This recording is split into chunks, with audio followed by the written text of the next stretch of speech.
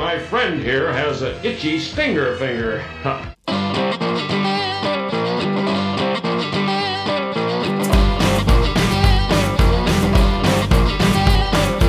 Hello, He fans! You're a fool! Hey man, I just started.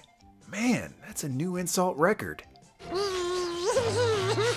Yeah, laugh it up, B-brain.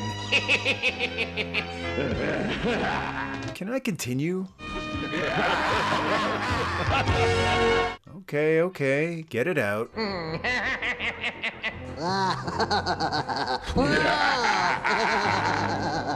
Anyways, welcome to the next installment of the history of Masters of the Universe. This one comes to you courtesy of the Patreon tribe, who voted on this to be the next toy history lesson in the latest Patreon poll! Masters of the Universe exploded on the scene in 1982, and 83 was a stellar follow-up year with even more memorable characters. Well, I'd say you're off to a good start. Can you believe Masters of the Universe celebrated its third awesome year in a row in 1984? Well, it's true. Would you like to hear the story? A dozen new single-carded figures were released, 6 villains, 4 new vehicles, a gigantic new playset, the first and only replacement weapons pack, some re-releases of old favorites, and the first and only mail-ins ever offered in the line. Hey, don't forget us!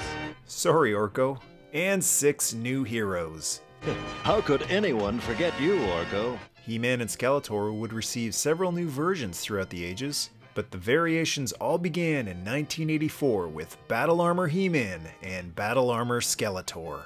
To help protect us. Fixing dings and dents on your original He-Man and Skeletor figures? It won't be easy. But now you could smash and bash your figures and repair the damage with one simple spin. That is the best idea I've heard all day. With so many figures having extra gimmicks in addition to the standard waist spring, He-Man and Skeletor needed something to keep up with everyone else. And the Battle Armor feature allowed them to take a pounding and stay astounding. I'm so powerful I even impress myself! The heroes of Eternia received 5 new Guardians. Well, 4, if you know He-Man's little secret.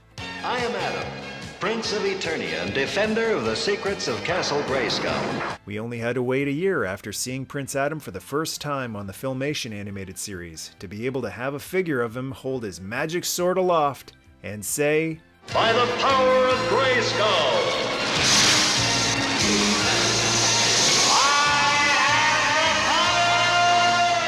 imbuing him with powers that can only be described as fabulous. This Adam figure was even more poorly disguised than he was in the show. He just straight up had He-Man's head and exact same skin tone. At least in the show, Adam smiled a lot more and had a much lighter skin tone. But it's pretty hard to make a demure figure using the standard Masters of the Universe body, I guess. The Filmation-inspired figures didn't stop with Adam. That's Orko. You could say Orko was our first Filmation-style figure, who looked like he jumped off the screen of Lou Scheimer's beloved classic series, rather than having the intense and powerful look of all the other figures. Since they wanted to stay accurate to Orko's size on the show and make him pint-sized, they evened things out with a play feature, a ripcord, which we'll see again in a bit, and, of course, a magic trick. Orko, no magic, please. Why not? Orko's magical tricks don't always go the way he planned. Ah, come on. Orko said he had a new magic trick to show us. I can hardly wait. Yeah, show us some magic, Orko. Now show us your new transporting trick. Yeah! I don't have the original coins the figure came with, but can you make these Canadian coins disappear?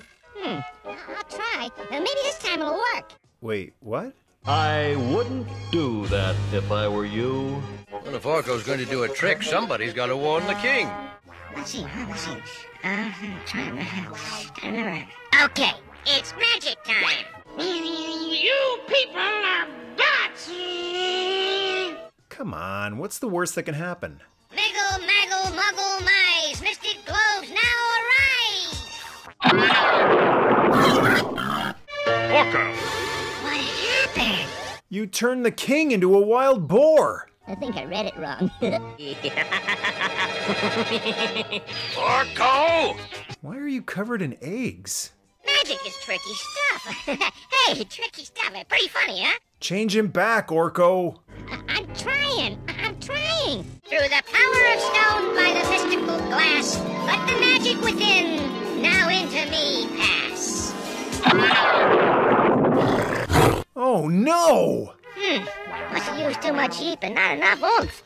You're a real pain in the neck. You got that right. And it's all my fault. Well, yeah! Fix it! Upside, downside, in between. Magic wand, make the room clean. It's working! Good. Everything's back to normal. Yeah, thanks to my magic. What? Now for my next trick. Oh no!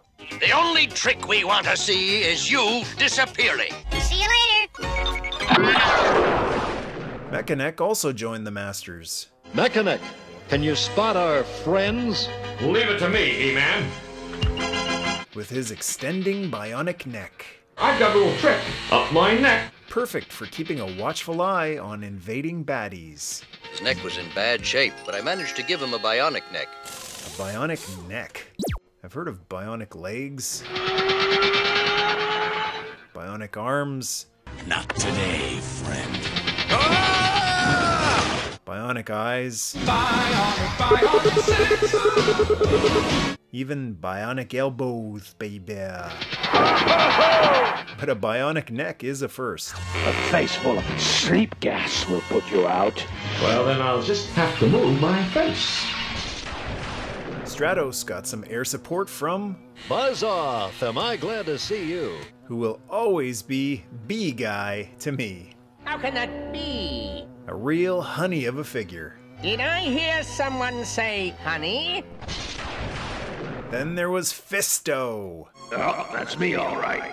who punched his way onto toy pegs, proving the old saying by Mike Tyson to be true. Everybody's got a plan until they get punched in the face. So you want to play, do you?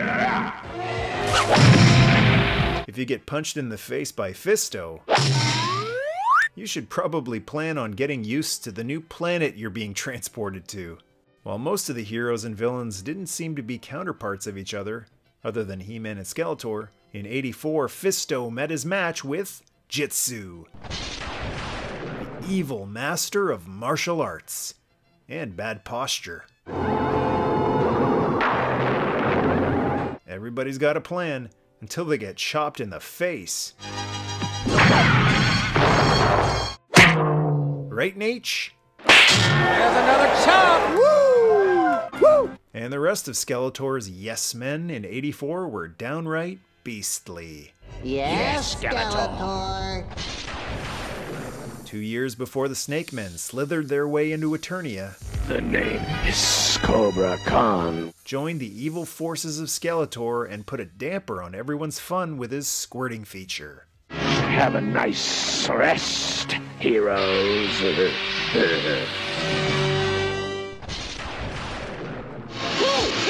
Isn't that Clawful? Yep, the contemptible crustacean, and one of my favorites from my childhood, got grabby with his claw grip action. My claw will take care of you. By the power They should call you Wimplash. Whiplash, actually, the overgrown lizard, cracked whip on the heroes with his tail. I'll give you a taste of my tail, He-Man.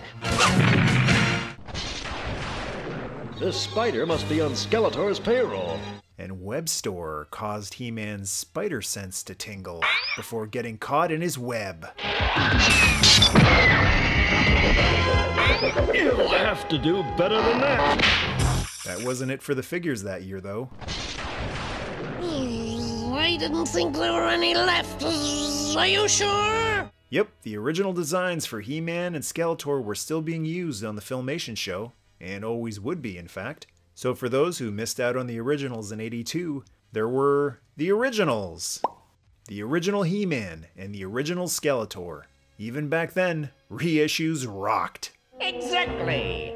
Skeletor's Bad Bird Screech was reissued as well. Are you ready, my darling Screech? This time with Battle Armor Skeletor. Gotta pump those battle armored guys out. Screech! Prepare to attack! And Masters got their first and last mail offers in the 80s. A 2-pack of Heroic Warriors was offered, 84's Mechanic, and the previous year's Ram Man. I won! Yes, Rammy, that was a coveted spot, being a mail-order toy in the 80s. And, no, not an Evil Warriors 2-pack. The evil horde! A year before they were released on pegs, Hordak and Grizzlor were offered as mail-away exclusives. And G.I. Joe's Battle Gear had been a big hit for Hasbro for fans to replace all those weapons lost on away missions, so Mattel released their first, and last, weapons pack, featuring recolors of the weapons of He-Man, Beastman, Zodak, and more. He-Man will be right back after these messages. And now back to He-Man. The vehicles got even zanier in 84. What in Eternia's name is that? That just might be the goofiest vehicle of the 80s. We'll take the Dragon Walker. Heck, it might be the goofiest vehicle ever made.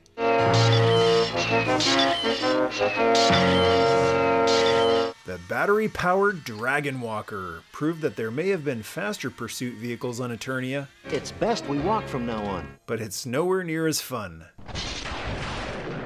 Hey, what's that? It's the Road Ripper, Eternia's fastest pursuit vehicle. Hey, I wonder how it works. Well, much like your figure, it used a ripcord to get its engine revving. The Road Ripper was available both on its own or with a rider. Battle Armor He-Man, of course.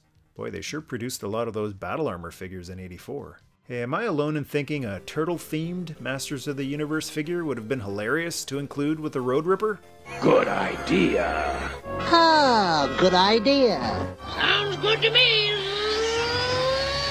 Great! It's unanimous! I don't like it. Talk about a pain in the neck. What a negatron. Perhaps it may come true someday.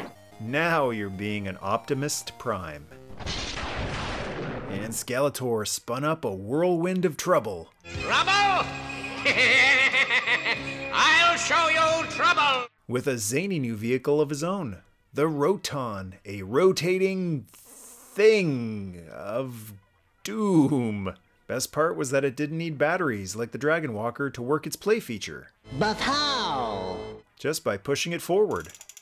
Plus, it was a bit faster than the Dragon Walker, but not fast enough for Skeletor's liking. Hurry! Faster! Wow, it's a horse. And is he a vehicle? Is he a steed? I guess he might be a blend of both. His name is Stridor. He has terrific strength and a computer system that can detect trouble quickly. 2 years before 3030 had some stomping to do, this robot horse trotted onto toy shelves. Him and me is gonna get along just fine. And once you got him open, he just stood there. Nothing moved on him, except some guns, his tail. Yeah, but boy, could he stand there and look cool. There must be something wrong with his fuel mixture. He came either by himself or with a rider. The perfect companion for He-Man. Actually, no. You know who was included with Stridor instead? You're about to find out. Good old Fisto. Nice to see someone other than He-Man be associated with a vehicle or steed of his own.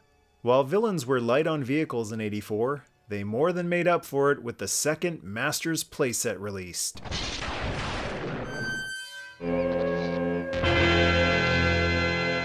The sinister Snake Mountain. This place gives me the creeps.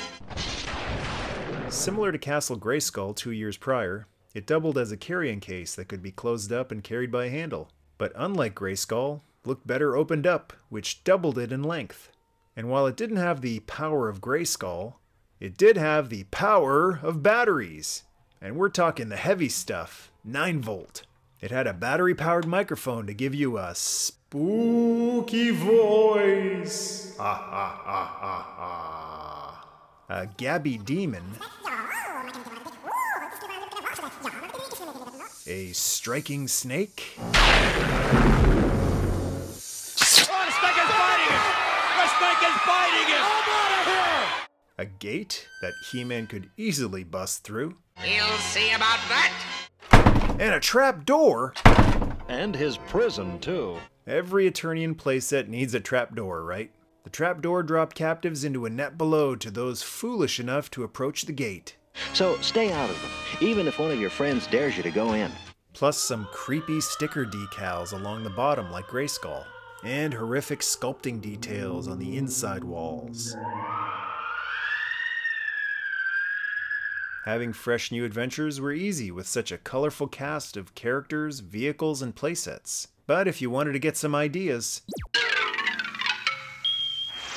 And the Masters of the Universe! Filmation's beloved animated series returned for a second and final season in 1984, with another 65 staggering episodes. That's 130 episodes in just 2 seasons. The more, the merrier. The second season included what many fans regard as one of the best, if not the best episode, The Problem with Power. Even though the show didn't have a proper series finale, this episode seems to work best as the swan song for the Eternians, with He-Man learning a valuable lesson in responsibility, and in the end, carrying Teela off in his arms into the sunset.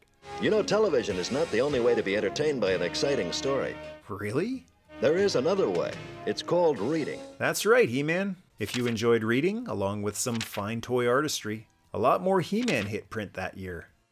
If you wanted to see your heroes and villains do battle in comic form, the only option for North Americans were the mini-comics, included with the figures and vehicles. Bruce Timm, well known for his work on Batman the Animated Series, brought life to Hordak and the Evil Horde in his 1984 mini-comic, a year before he appeared in toy stores or on the She-Ra Animated Series. Although some other countries around the world would get their own comic runs, DC or Marvel didn't produce any standalone MOTU comics in '84. There were, however, tons of illustrated books published in '84, courtesy of Golden Publishing. Some featuring beautiful covers by legendary masters artist Earl Norem. A trip with an astronaut, an adventure with the great detective Sherlock Holmes, a comedy. What? That's not at all what these books were about. There were 5 super adventure books, 2 giant picture books, and 9 coloring and activity books. Phew, what a full year! That's it for Masters of the Universe in 1984. I hope you enjoyed today's adventure. I certainly enjoyed making it. Hope you all enjoyed the trip back to 1984. In reality, no one can go back into the past. That's only make-believe. Oh, I think there are quite a few people out there who believe time travel is possible. You just have to care enough. You're not quitting so soon, are you? Sorry, He-Man, but it's not possible to mention every single thing, and if I tried, I wouldn't be able to get to the History of Masters of the Universe 1985 edition for another couple decades. You'll leave when I tell you to! I'm glad you're enjoying the video, Skeletor, but it's time to wrap this one up. What? Why? Ugh, lingerers. Yeah, well, it's time to go. Thanks, Duncan. And thanks to the Patreon tribe for your Patreon power! Yeah, you're welcome.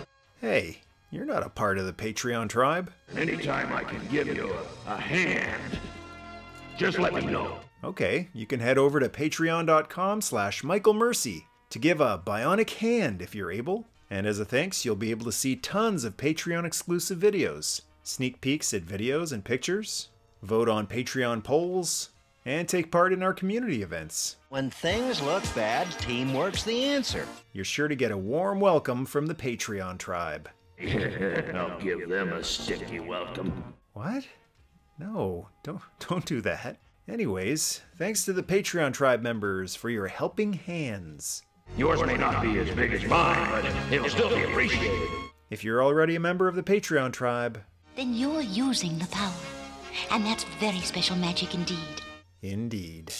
Also, thank you to the YouTube channel members who hit that join button next to subscribe. Now you're playing with membership power. Leave a Masters Recall on the comment wall. And to join the tribe, sting subscribe. And remember to tap that bell to be able to tell whenever a new video or surprise live stream drops. Until the History of Masters of the Universe 1985 edition, so long. See you next time. By the power of Nerdmasters! I'm going to do something helpful right now. What's that? I'm going to say goodbye!